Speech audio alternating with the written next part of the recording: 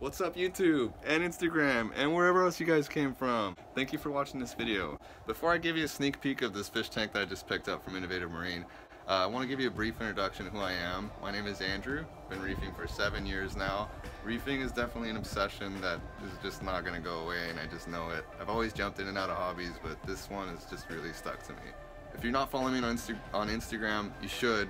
You really should, so I'm going to leave it right here. You can't misspell it. It's Drew's Lagoon. Thank you for everybody's love and support over this past year I've created the account. The account just really took off, and I just want to say thank you. I love you guys. So let's get on with the fish tank. I picked up a whole bunch of stuff. I need your guys' help. There's a couple of pieces of equipment that are missing, such as lighting. Obviously some livestock from the lagoon is going to be going to that tank. As far as everything goes, let's go inside and see what I got. I'm really excited to show you. So just a couple things I picked up. The stand, I bought it in black. I thought it was really nice in person. It looked awesome. Measures out 36 by 24 by 36. Went ahead and picked up the hydrofill titanium automatic water top-off controller as well as the pump. Bought these two wavelengths. They work side by side. It's really cool. In wave technology. Also bought a hydrofill TI reservoir. This is really cool. It's like a drawer you pull out. You could pour your water into there and then it cascades into the bottom like storage. It's really neat.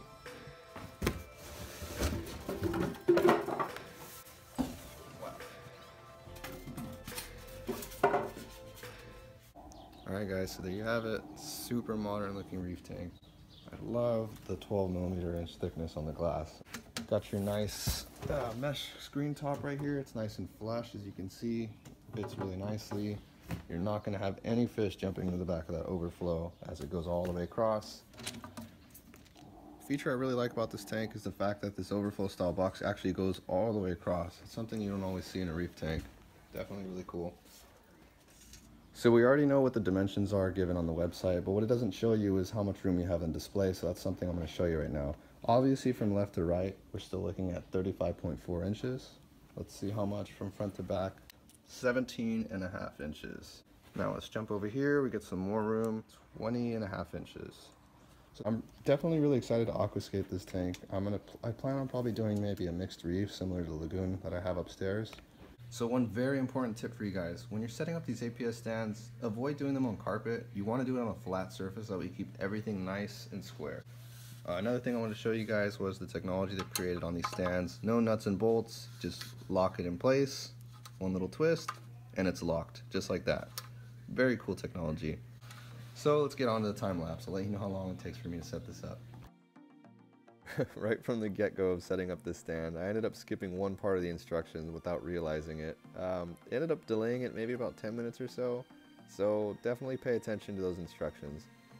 If I had to say one thing I really liked about this stand, it would be the fact that it has these glass inserts on the front and the sides. It adds a really nice finish to it. Looks really cool. What I very much dislike is the fact that it only comes in what looks like a brown finish, like a wood finish, and black that you see here. I'm a big fan of white stands, so that's something I was looking out for, but hey, it ended up looking pretty cool in the end. So here we are about 30 minutes later. You can see the stand looks really awesome. Very cool. Alright guys, so the stand is built and the tank is right where I want it to be.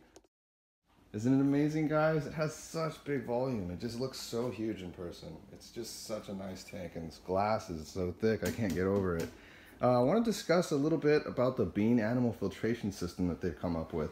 It's a little bit different than the typical bean animal filtration system. So if you're able to take a look right here, this is actually going to be your primary drain. This one actually has a little elbow that goes all the way down to the bottom, and what it does is it serves two purposes. First purpose would be to act as a check valve in case you have some water shutting off, so that's a good feature.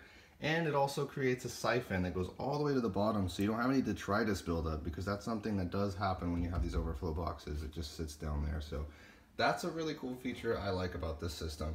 Now if we come on to the next one, this is just going to be the return. You can see a little elbow right there. It comes with some silicone lining, it looks like, and then it goes down to let's see, a little bulkhead down there. This is going to be our secondary E-drain and primary E-drain right here. Actually, hold on one second. Okay, so this is going to be the secondary and this is going to be the primary. Now if we go down to the bottom, I'm going to show you my sump system. Basically, I got the sump I've always dreamt of. I'm so excited to show you this. Check it out. Bam! It's a Marine Depot Special Editions trigger system sump. And one of my favorite parts of the sump is this corner right here. So this serves as basically an auto top-off unit if you'd like. Or you have the option of putting, you know, a line down there and having a refugium, that cone being there basically so you can have a sand bed. If you take a look right there, that line drops into that tube. That basically prevents all the sand from splashing around. So that's something I'm really looking forward to. Now that I have you down here, I'm just going to point out where that primary drain is on that bean animal filtration system that they've developed. It's going to be this first bulkhead thread line right here. The second one's a little bit smaller to the right. It's actually going to be your return line. This is going to be your emergency E-drain, and this is going to be the secondary E-drain. I'm actually planning on having this tee off and go into that water reservoir to serve as a refugium purpose, not for an auto top off because I already have one. So what I plan on doing is putting an auto top off in the room behind this tank. So I'm gonna drill a hole through there and then have the auto top off in the other room. And just to show you a little sneak peek right here, Robert from Marine Depot actually came over to my house and helped me set this up, see? And guys, if I must say, I am super excited about having this tank for the simple reason of stability. That's going to be something that is a big plus in comparison to having a nano system like my Lagoon upstairs. I plan on doing some type of crazy looking aquascape, something very minimalistic at the same time, very complex. Usually mostly Tonga, kind of similar to the Lagoon I have upstairs, kind of almost the same in a way. Just basically the negative space that you see in that tank, I'm trying to replicate in this tank. If you guys have any suggestions on maybe what you would do if you had this tank, let me know, and let me know why, or what kind of equipment you guys trust. Alright guys, if you're still watching, I really appreciate it. You watched all the way through. I showed you some of my favorite specs and features on this fish tank along with the new sump I got from Marine Depot. Now all that's left is for you to like and subscribe. I'm gonna go clean the lagoon upstairs, and I will see you next time. Happy reefing. Goodbye.